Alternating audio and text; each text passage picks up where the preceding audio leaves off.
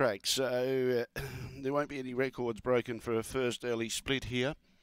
I thought Lady Bluebell will be very hard to beat, box 4, but also a slow beginner as well. Excuse me. Green light on, no more bets. Here's race 1 at Gawler Greyhounds. Well back the favourite, box 5, Emily Bruce, set to go.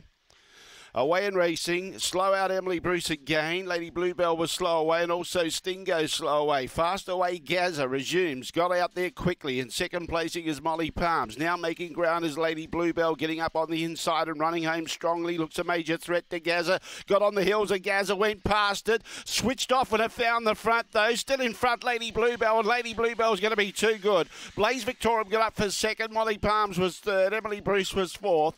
Behind those Stingos, and at the tail of the field, Gaza, after being galloped on when being in front. The time was 23.82. Late Mail Salutes in the first. It was a drifter in the market, but jumped about third or fourth early. Was in front of Emily Bruce, the well-supported favourite. Was able to get up on the inside, down the back straight.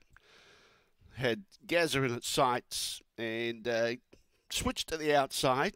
Galloped on the heels of Gaza. He lost momentum. She kept going and she won. Blue Bitch, September 2019. My Brave Fabio out of Destiny Surfer. And Lady Bluebell takes first prize. 4825, the judges' numbers. 4825. 4825. 2382 was the run. The early split was 893. That was set up by Gaza. The run home was 1489. 1489 coming home.